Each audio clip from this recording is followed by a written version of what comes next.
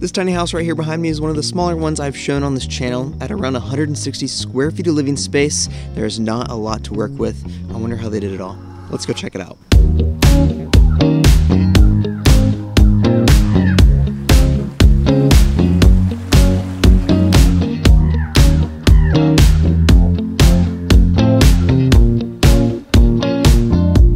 We're now here at Now Here, Texas. That's the name of these tiny house cabins in Round Mountain, Texas, close to Fredericksburg. We're close to Austin, Texas. We're in the hill country. We're on this private piece of property that has 4 tiny house cabins. They're all the same. We're gonna be checking it out today. So if there's dates you want to come and visit these, surely they will be available since there are several to pick from.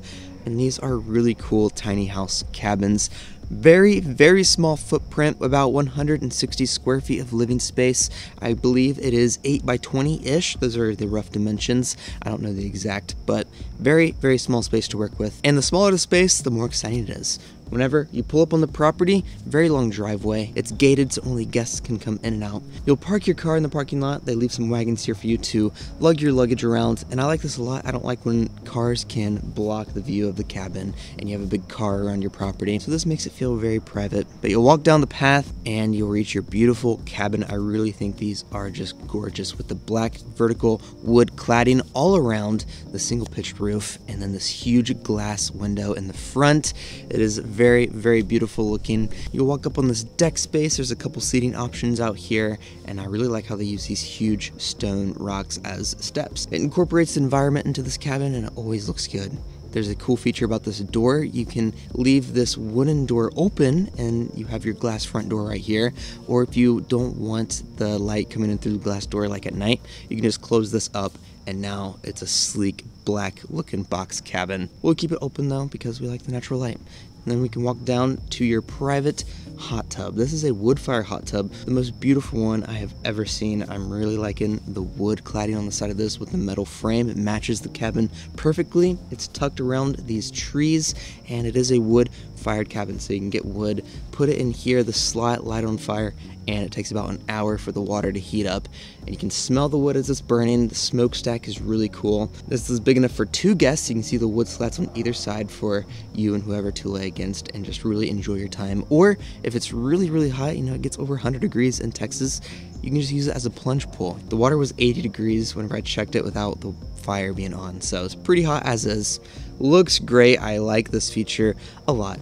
And it just pairs so well with this cabin that can house 2 guests. So let's walk inside this front door and check out the interior.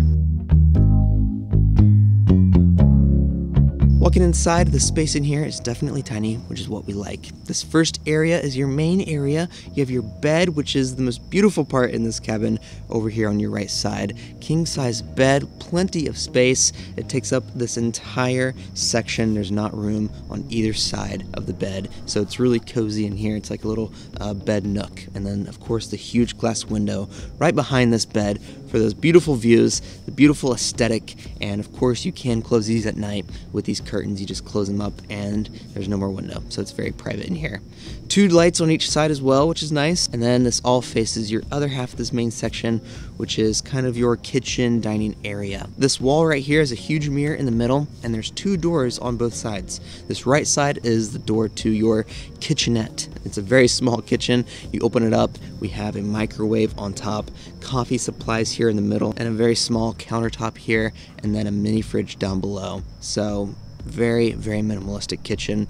You'll be using this if you go out to eat and you bring home your leftovers to warm up or to just prep a very simple meal. So this encourages you to go out and explore the area around, which who wouldn't want to do that anyway? Who wants to cook a large meal on a romantic vacation? This is just here for your necessities. They do leave some cups and some utensils as well for your coffee. Very nice. And if you need more countertop space, right below the AC unit is a fold-out dining table. Really cool feature, blends right in with the wall. You just open up this little wooden latch and the table falls down and you have a much larger countertop space to work with. You can sit on the edge of the bed and eat here if you want, and this is just a cool feature in how you can fold it away if you don't need it, because it does take up a lot of space. An AC unit works amazingly since this is a small space.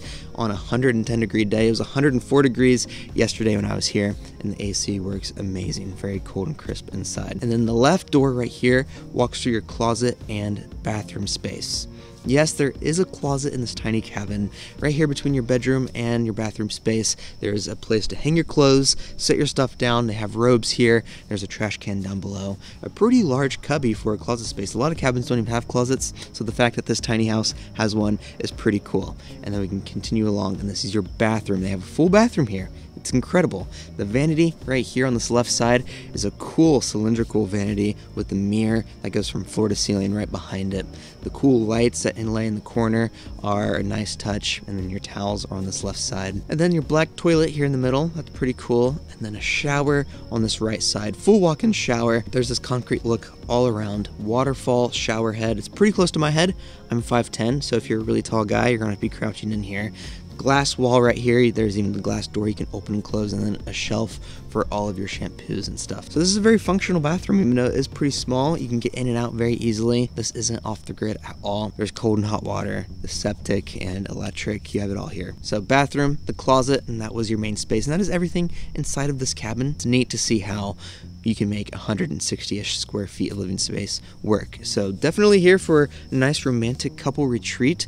Perfect space because there's not a lot to mess up. You can lay here with this huge bed and just enjoy your time here. And it's a beautiful cabin. If we look back on the exterior, this is one of my favorite looks. Black wood cladding exterior. Now there is a nice large community area. If we walk down the path, this building is epic looking. It looks like a castle kind of. This bottom section is all open air and it's huge, massive dining table here in the middle, and on this back wall you can do some cooking if you want. So if you bring steaks or something, come here to the community area, open up these grills and start cooking. There's even a huge sink in the middle. This is a cool space to have, and if we go on top, walk up the stairs, huge deck space. The owner said this isn't quite complete while I'm here, so I'm sure there's going to be a really fun area to hang out up here.